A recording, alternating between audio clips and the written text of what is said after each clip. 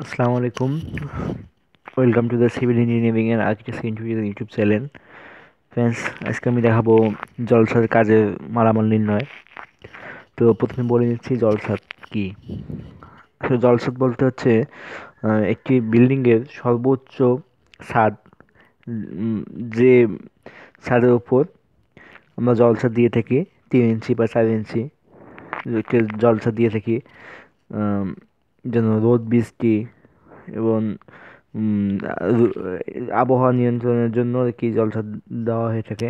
তো আমি দেখাচ্ছি কি কিভাবে জলছাদের মালামাল নির্ণয় করতে হবে। তো মনে করি এই 40 ফিট বা এই 30 ফিট একটি ছাদ, এতে আমরা 3 ইঞ্চি জলছাদ দেব। তো এখানে আমাদের আসতেছে জলছাদের আয়তন।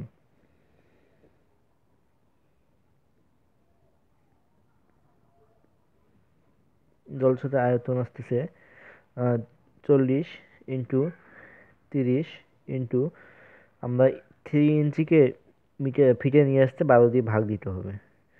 তো আসতেছে আমাদের 300 CFT। এটা হচ্ছে আমাদের ভিজা আয়তন। তো মশলা মিশ্রণে যেহেতু এর আয়তন কমে যায়, তাই আমরা জলছাদের আয়তনকে 1.5 গুণ বেশি ধরে হিসাব করব। তাহলে এটা শুকনো আয়তনটা, শুকনো আয়তন আসতেছে ইন্টু 1.5 গুণ, হচ্ছে 50 CFT। তো কাজের অনুপাত,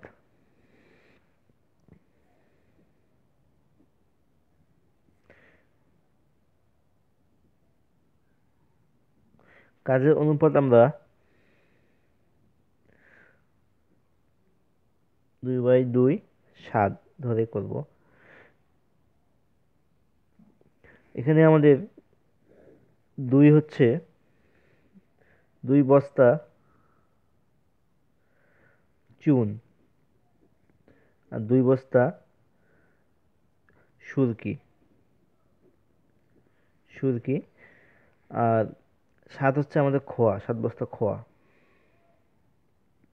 7 বস্তা খোয়া।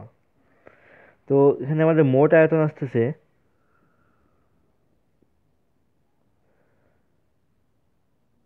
মোট অনুপাত 11। তো চুনের ক্ষেত্রে আসতেছে চুন কি পরিমাণ চুন লাগবে, তো দেখে দিচ্ছি। চুন লাগবে হচ্ছে মোট, আমাদের মোট আয়তন হচ্ছে 450 ইন্টু 2, আর মোট অনুপাত হচ্ছে 11। তাহলে আমরা কত পাচ্ছি, এখানে আসতেছে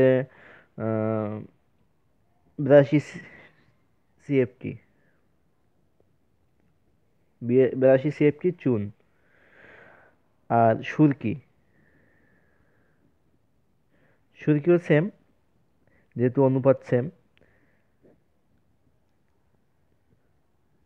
82 CFT সুরকি। খোয়া,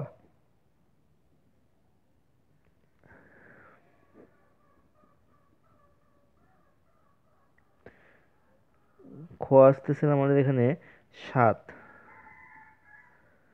287 CFT। তাহলে আমাদের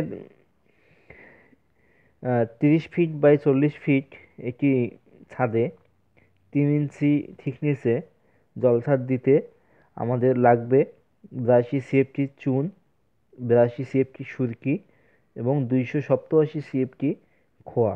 তাহলেই আমরা এই ছাদটিতে জলছাদ দিতে পারবো। এবং জলছাদে অনেক সুবিধা আছে।